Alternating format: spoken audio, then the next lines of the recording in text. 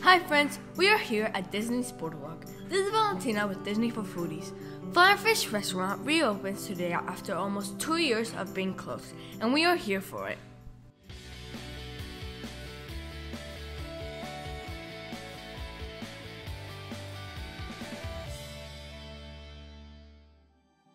Flying Fish is a signature restaurant located at Disney's BoardWalk that serves gourmet, seafood, and steak. It is open for dinner from 5 p.m. to 9:30 p.m. and offers an a la carte menu. At the moment, it remains closed Mondays and Tuesdays.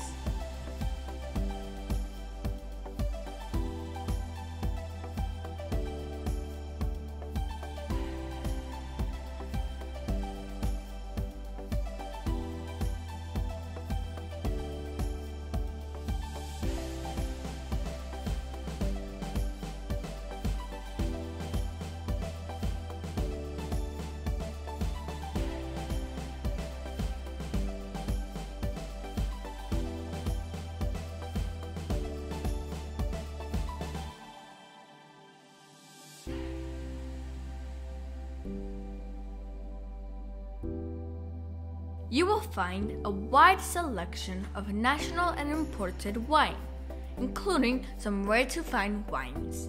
The menu includes appetizers, entries, enhancements, and desserts, as well as kids' menu, plant-based and gluten-friendly options. First, the server brings to the table chives bread specially prepared for flying fish and homemade butter with parsley and sea salt. The bread is served warm. It is a delicious butter bread with a crunchy outside. The homemade butter is very light and you can clearly tell that it is homemade. For appetizer, which is the tasting of artisan cheeses. These cheeses are truly artisanal. They have a very unique flavor and come with a small piece of raw honeycomb, which is absolutely amazing, almond crunch, and toast.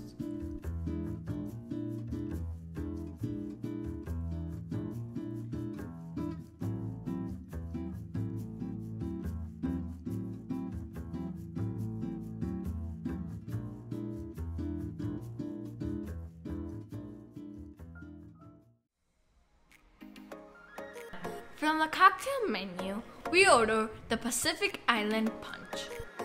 It is Mount Gay Eclipse rum, guava, papaya, pineapple, mango juice, and topped with a brulee banana. It is fruity and not overwhelmingly sweet. Don't expect a strong cocktail here. For the entries, we got plancha Sayre scallops.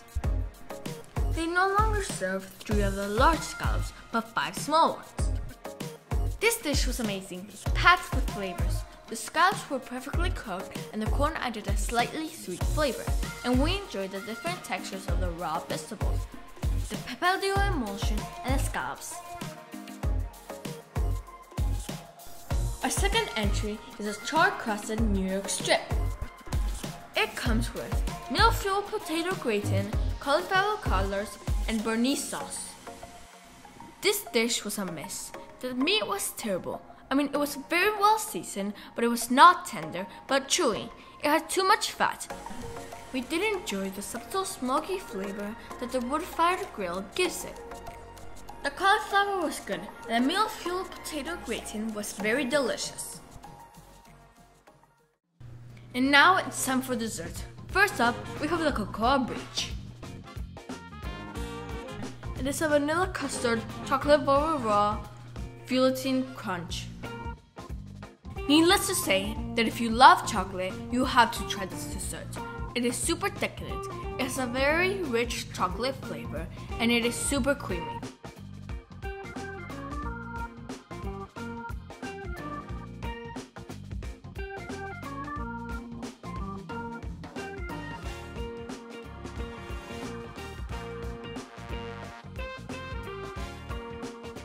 I highly recommend sharing this one.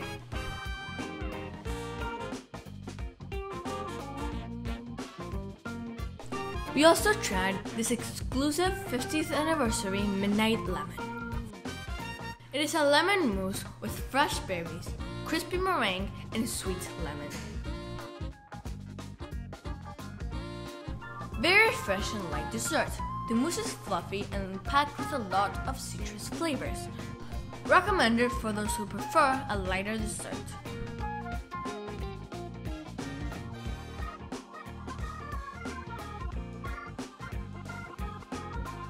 The restaurant also offers dessert cocktails, and we had to try the espresso martini.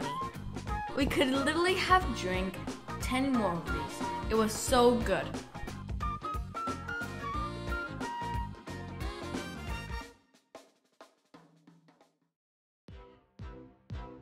The kids menu also offers some yummy options. We ordered the salmon with a side of mac and cheese.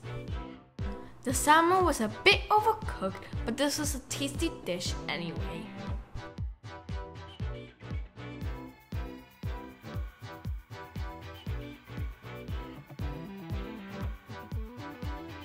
S'more time at the beach.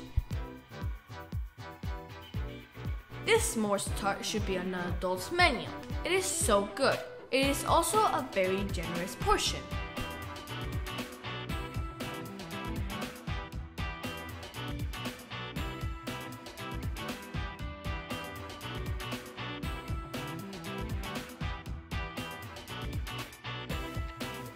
We had a great dinner. We were surprised at how many cast members were working there last night. Service was excellent. The lounge was also open, and it is first comes, first serves. The restaurant is a bit pricey. Most of the food was excellent except for the New York strip. Unfortunately, that dish was a real bummer for $56. And that's all for today's video. Are you planning to visit this restaurant? Tell us in the comments. Thank you so much for watching, and remember to subscribe to our channel for more Disney content.